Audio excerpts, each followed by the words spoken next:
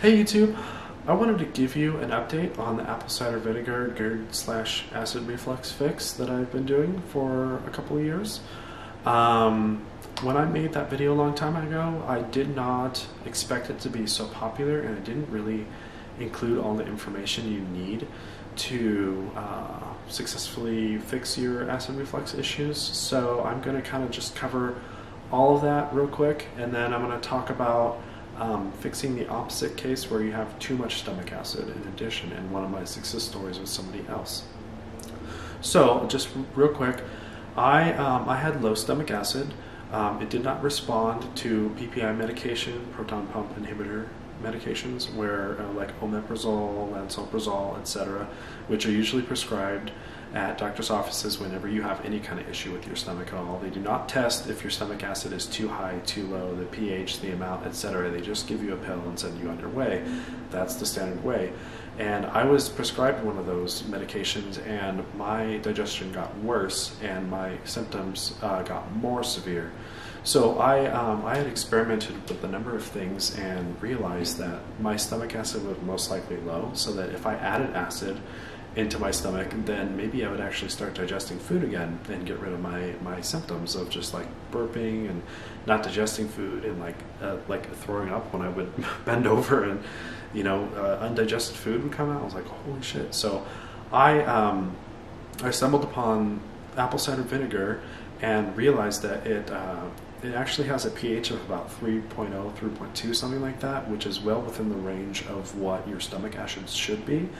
So I started out by drinking like a single little glass, where I filled it up to right about here, and the rest is water, and instantly I started digesting food, and I was like, holy shit. And then as the day progressed, my symptoms started going away, and so I became sort of almost like a religious adherent to consuming that every single day. For about a couple weeks, I had a little bit of apple cider vinegar every day in a glass, about, right to about there, and then the most water. And my symptoms started to go away, and I needed it less and less. So 3 years later, I only have apple cider vinegar maybe once or twice a month at most, and it's usually when I'm eating a really protein-heavy meal. So I can't say that I'm cured exactly. I can say that I'm on a maintenance where I don't need it as much, but my digestion has improved a lot, and I don't really have symptoms. And if I ever have like a little bit of a hint of a symptom, I have the vinegar and then it's gone. So that's worked for me. So yeah, I'm gonna give Braggs another shout out. Yeah, and if you're taking this stuff long term, I must warn you that one of the only negative effects that I know of is if you are drinking it every day, multiple times a day for years. This is acidic enough that it can erode your tooth enamel, so you will want to drink it with a straw. And that is the only known long-term side effect, which really beats the side effects of other medications taken for this issue. Now, I have an interesting little discovery lately. I have a girlfriend who's had like very severe heartburn all of her life, and she got started on the proton pump inhibitor drugs. Like I think she takes omeprazole, and she's been on that for an entire 2 years. And one of these side effects is chronic kidney failure due to nutrient deficiency, and you can have a large spectrum of nutrient deficiencies because you do not have stomach acid anymore from taking that. And I've noticed she's got these issues, and I'm like, how long have you been on that? She's like, 2 years. I'm like, you're supposed to be on that for a couple of weeks or like a couple months, and I don't know why it is they're still prescribing it to you. We have to get you off that. So I proposed an elimination diet originally, but she couldn't really follow that. And then I was like, well, there's got to be another way to get you off that drug. And in the meantime, I'd had her supplementing all the things that it depletes, like all the minerals and vitamins and things, and she was doing a little bit better. But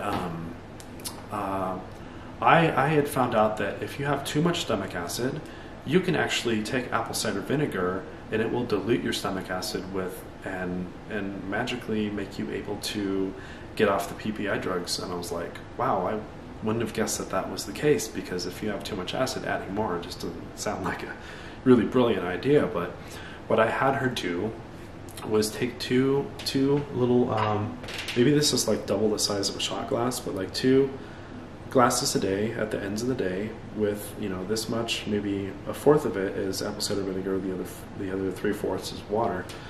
And then 2 days into that, go off your drug. Now, it's known that there's a rebound effect from getting off these acid blocker drugs, which you'll end up with an insane heartburn. She started out with no heartburn in the 2 days of taking the vinegar and taking her drug. And then, like, when she discontinued the drug, 3 days later, she had a little bit of heartburn, and then the next day it went away. So she's been taking apple cider vinegar shots twice a day.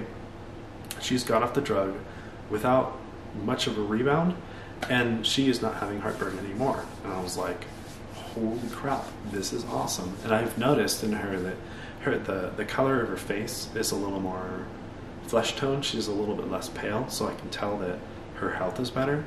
So I'm like, wow. I actually didn't expect it to work. I told her, this is an experiment. I've heard of people online doing this and getting off their drugs this way, and do you want to try it instead of doing the elimination diet, because that was really hard for you?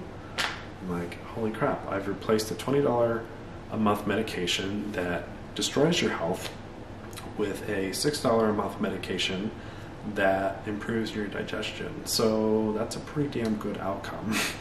So I would say that regardless of what kind of stomach acid issue you have, you should try the protocol of apple cider vinegar twice a day and go from there. Maybe in the future you might be able to take less. You might be a sporadic user like me, or you may just be on it for life. But regardless, if you have to take it twice a day, your long-term health results will be so much better. I would just say drink it with a straw so that you don't end up risking your tooth enamel getting worn out. But other than that, enjoy. Hopefully you like the taste of vinegar. but not having chronic kidney failure and multiple mineral deficiencies and you know, all the variety of things that can happen is a lot better than the alternative. So yeah, hopefully these videos have been helpful for you. One last thing about apple cider vinegar, there's a lot of hype about it. There's a lot of like hippie woo-woo type people that just like love apple cider vinegar, and they in particular love Bragg's brand because, you know, they've been very public about extolling the benefits of it. But like, you don't actually need that brand. You do not need the nutrients that are in it, really. You just literally need, if you have acid problems, replace your acid with acid that works.